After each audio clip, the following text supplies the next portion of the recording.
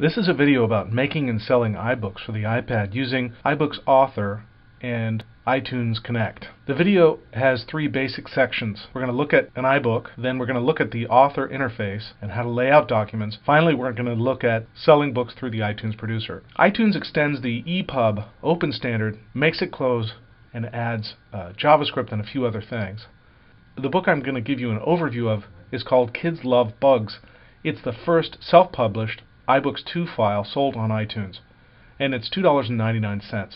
My name is Jeremy Kemp. I'm a lecturer at San Jose State's School of Library and Information Science.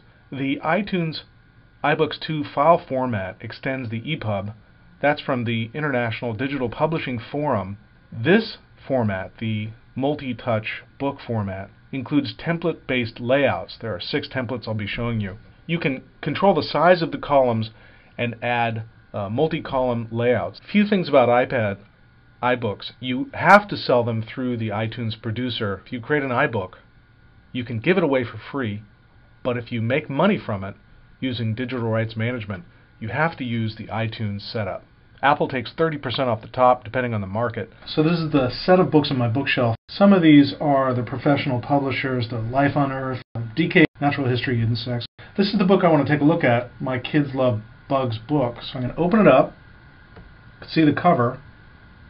Dr. Kemp's Kids Love Bugs. That's called the intro media file, and then it immediately jumps to chapter 1. You can see here there's a chapter header page. Here's a book with multiple pages in the section, in the chapter. So I'm going to open up the chapter header page, and this is an interactive widget, the gallery widget. All the widgets allow you to expand to full page. Here you can see a Keynote animation with hotspots. So these are linked within the slideshow. So I'm going to start it up. So individual slides come with a sound when I navigate through. So I'm going to go to the next page. This is another widget. Click on individual pieces within the photo and it zooms in. Finally, a video file, M4V file, in the page.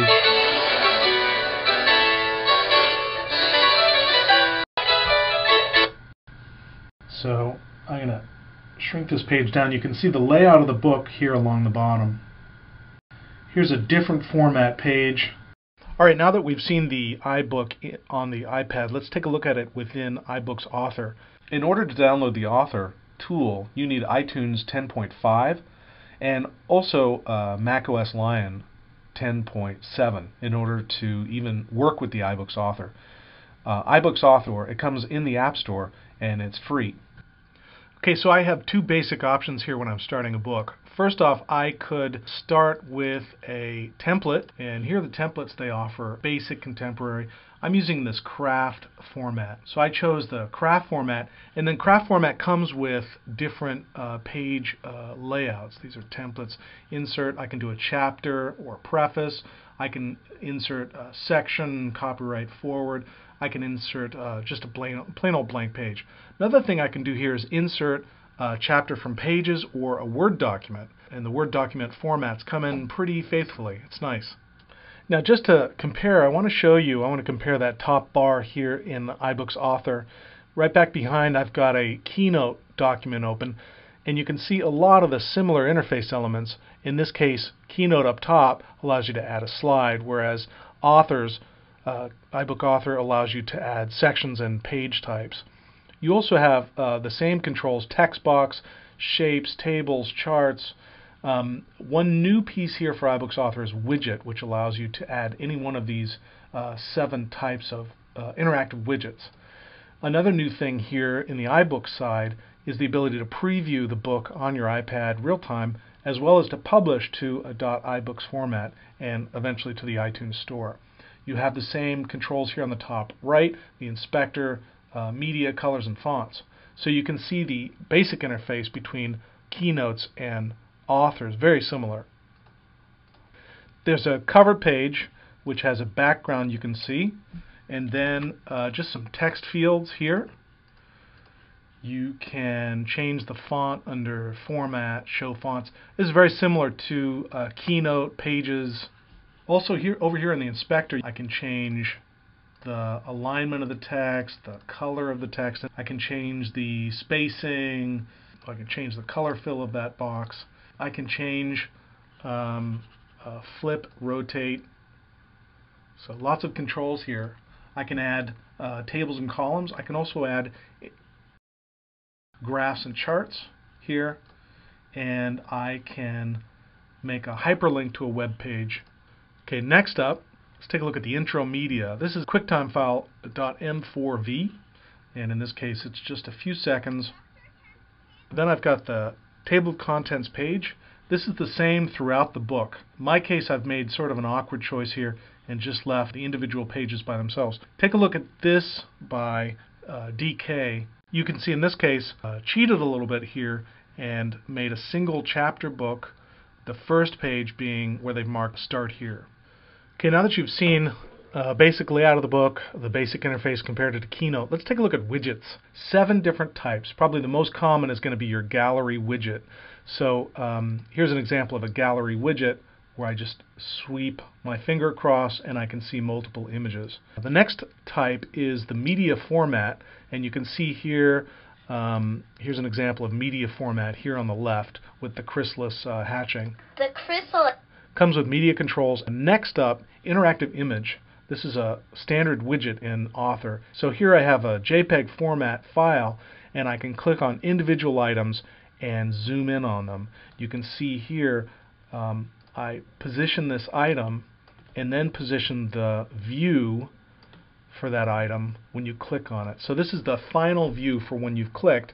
Set the view, come back out to the full image. Let's take a look at, okay. So that's the full image. Now when I click on that individual item, you can see it remembers the end position of the camera. So this is nice. It's limited, but it allows you to zoom in on pieces. The next widget up is probably the most interesting, is the ability to import a Keynote interactive. So let me show you how to build a Keynote interactive very quickly to include in the book. Okay, here we are in Keynote. What I have is 11 different views in the interactive piece. Each one of these antennas cause each one of these little hotspots, if you click on them, cause a new image, the full image, to show up, including the highlighting on the individual antenna. So the way this works is I've got 11 images with identical controls, the set of icons around the image, and you can see that the image in the middle changes. But overlaying each one of these individual controls out here is a hyperlink to slide number. So you can see in this case, if you click in the top left, this one right here, you get to slide number 2. But if you click on the next one, you can see you go to slide number 2, and then the next one, slide number 3. So in that way, this is a, let me play this Keynote illustration for you, and you get the same effect that you'll get on the iPad. You can hear the sound. Whenever I click on any one of these hotspots, I go to that individual slide. Okay, let's take a look behind this image. You can see that I've embedded a sound file. So that sound file is set up to show upon building in Start Audio. And that way, it's a very simple Keynote animation which allows you to move between these 11 hotspots. The final thing you need to do here is to make sure that this slide presentation only works on hyperlinks. Click on the document settings and choose hyperlinks only. That's important. The only way to navigate this will be through the hyperlinks, and the person won't be able to click through and see a sequential slideshow.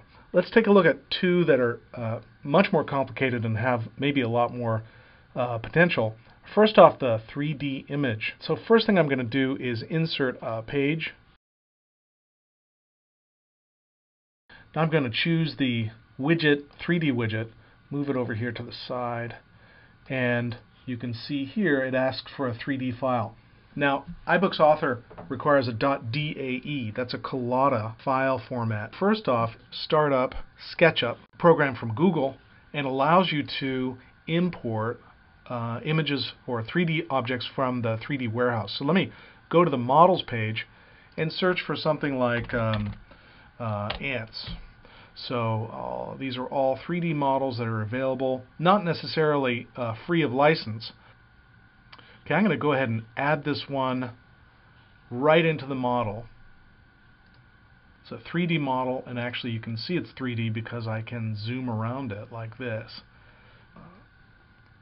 I'm going to export as a 3D model in the format of Collada. That's a .dae file. Okay, and I export it. I'm going to go back to Books and choose, you can see the ants.dae format, and insert it. Okay, the next and most flexible widget is the Dashcode HTML format widget. This allows you to place widgets in the same format as the Macintosh desktop widget. And you can see here I'm going to go and find a Dashcode HTML. In this case, it will be in the library on my hard drive under Widgets. You're going to have to create these yourself. I've got a few here that will work kind of sorta. Most of these widgets won't work because they require file access or internet access. I'm going to place a calculator widget here and change the layout for this guy so that he's all on his own. There you go. So on the left hand side we have a Collada 3D model. On the right hand side is a widget. Those are created in an application called Dashcode here on the Macintosh. So let's take a look at what these pieces look like on the iPad. Now that we've taken a look at an iBook and the author layout tool, let's take a look at the steps for selling an Apple iBook. First off, you need an Apple ID. Once you do that, download the iBooks author application. It's free through the App Store. Create your iBooks file. You'll also want to create a sample with maybe the first 10 or 15 pages of a book. Then you need to join iTunes Connect and create a paid account. You're going to have to give them your tax information, a US tax ID. You have access to iTunes Connect and the ability to download iTunes Producer. Let me show you iTunes Producer. This is the home screen. Generally you'd go ahead and create a package or a new book. I'm going to open a package for a book that already exists and show you the pieces. So this is the book that I originally submitted in order to make Kids Love Bugs. So the book has an ISBN number. You have to have an ISBN number to get through these steps. You need to buy an International Standard Book number from Bowker.com. Here's the website. 1 ISBN will cost you $125. 10 will cost $250, and the price comes down in bulk. Subtitle, gave myself the publisher. Be sure to put the publication date in the past, or you may be delayed having the thing published. How many pages? And I give a good book description here. Categories, you can add multiple categories, but be sure to include a primary category. So in this case I have science, life sciences, and zoology, but the primary category is juvenile nonfiction, animals, insects, and spiders. More information about myself, more information about the target audience. I don't have any related products. I do have the book set to sell for $2.99 in the Tier 3 pricing. So you can see here rights and pricing is set. Next I have the assets. This is where I will be uploading the .iBooks file, the main file, as well as a smaller version of the preview. I'm also uploading the cover art as well as 4 of the screenshots. These have a specific format. If you don't put them in the specific format, it'll just give you an error and tell you. It's going to take you, once you upload this file, roughly 24 hours to several weeks in order to see it approved on the iTunes Bookstore. Okay, the final step, go to iTunes Connect and manage your books. And you'll see this is an approved book with that little green circle there for all of these markets. Using iTunes Connect, you can also track your sales and trends and get nice charts and graphs. Here's a daily view, a weekly view, and you can divide it by free books, paid books. Also look at your sales, look at previous days. They also have a handy iPhone application. This has been Jeremy Kemp from San Jose State School of Library and Information Science with a quick video on making and selling iBooks for the iPad.